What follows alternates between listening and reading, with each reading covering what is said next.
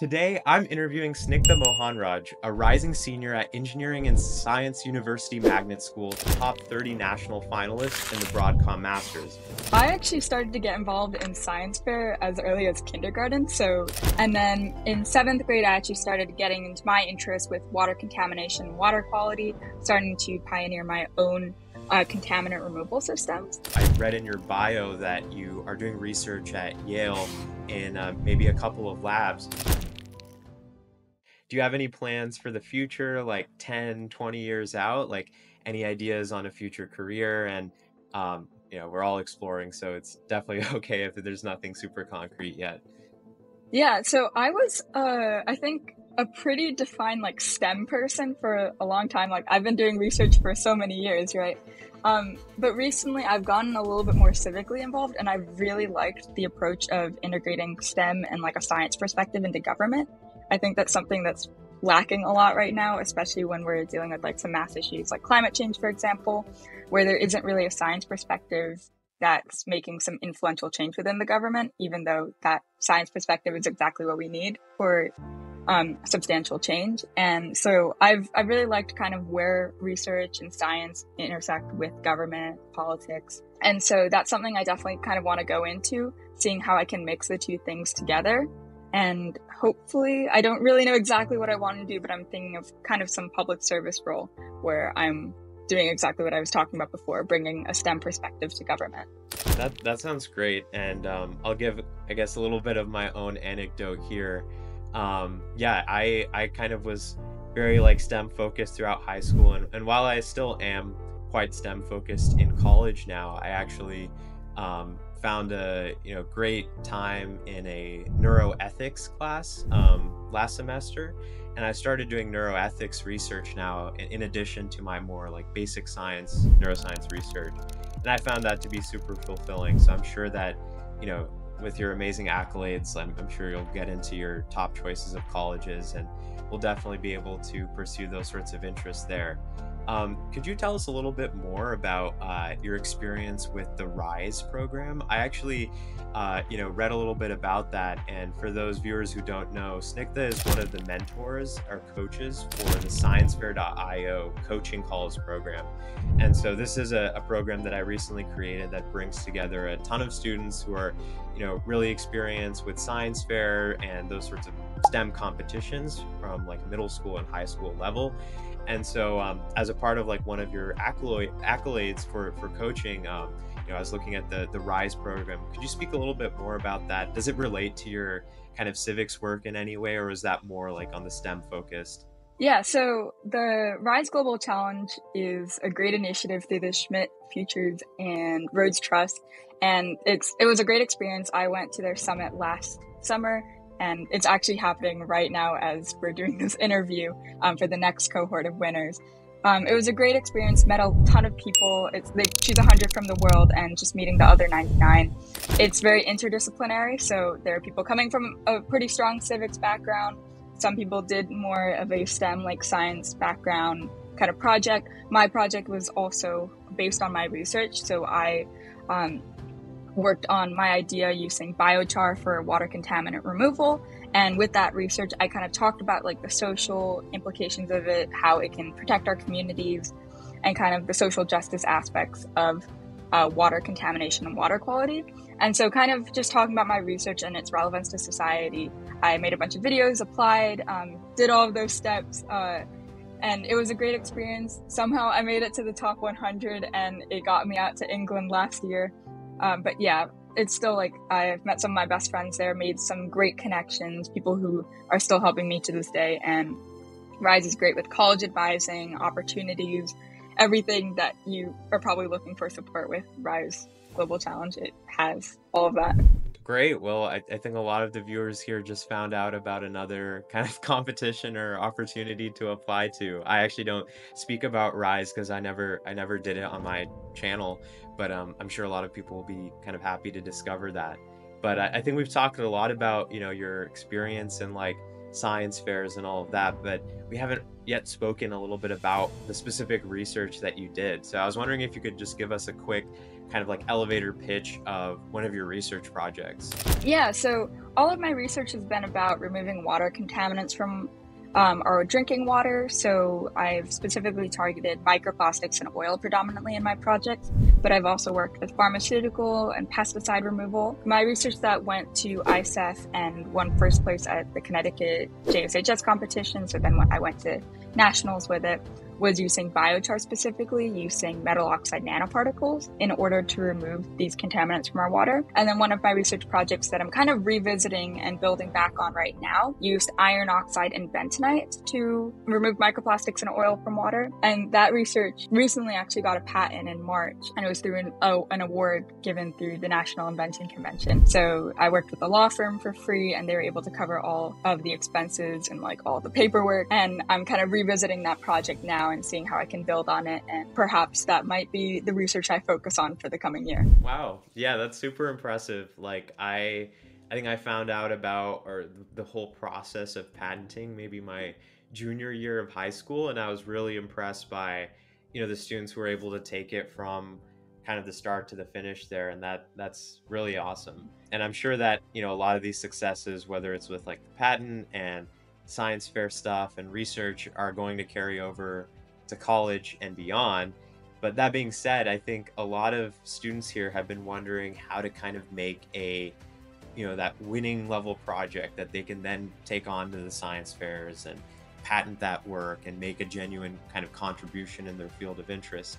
So I was wondering if you have any tips for students here to take their science fair project that maybe just starts out as a fun project that they're doing on the side and kind of add a wow factor to it and make it have a genuine impact and potentially contribution to their field, like you did in this case with filing and getting that patent.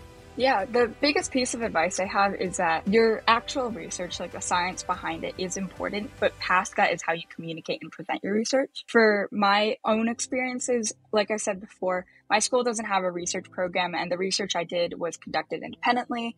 I didn't have a lot of equipment, especially since a lot of it was during the height of COVID. And so, in all honesty, the research itself might not have been as good. The results that were collected might not have been as precise as some other people's projects, but there was an idea behind there that I had researched thoroughly based on literature reviews, based on my own preliminary research that I was able to conduct. And even if I wasn't using a lab spectrometer and using my own homemade spectrometer that definitely has its own faults, I was able to get some tangible results. And because of that, I had a project that I was passionate about, and the research itself might not have been in-depth as some other people might have had if they had access to the equipment. And because of those limitations, it might have reduced the quality. However, it's something that had a lot of potential. And because I made sure that in any way I could, I was versed in the subject, I knew what I was talking about, and I knew what the idea and the potential behind my project was. Anytime I presented, I gave as much, and it is a little cliche, but I was enthusiastic about it.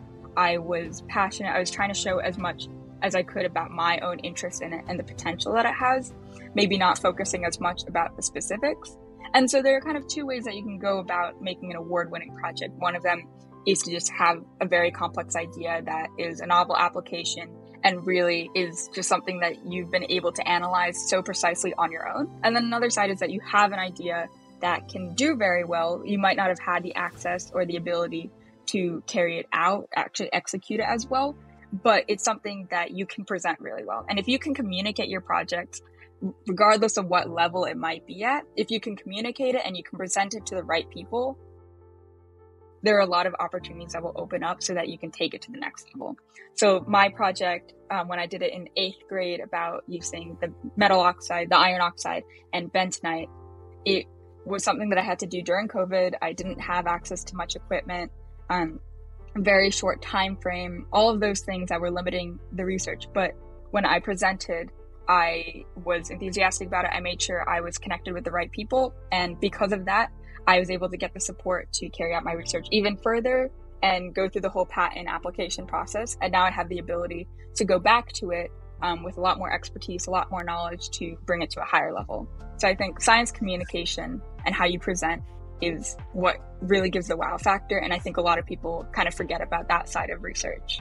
Wow. Yeah, I think I just related to everything that you just said. But one thing in particular that I actually remember that in a past video I've done on this channel, I was interviewing another science fair winner named Rishab, and she said a very similar thing about how, in one of her projects, the methodology that she developed, that the novelty of that piece actually ended up kind of overshadowing any of the results. Like the actual process of getting there was so impressive to the judges.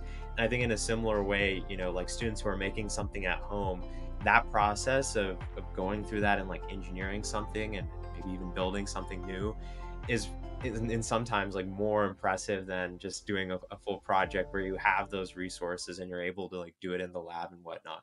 So yeah, that I can definitely like relate to that. And there's even like mirrors to past videos that I've actually had on this channel, so that's really cool.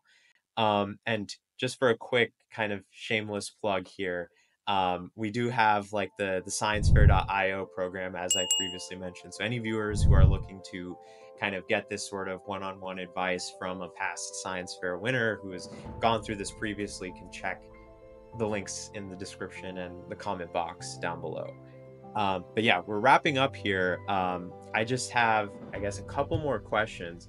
One question I have is, if you were to put yourself in the shoes of a judge that you've encountered at, let's say, like, the national level of JSHS or ISEF or something like that, I'm wondering, is there something that they see that makes it turn from like a great science fair project compared to a good one?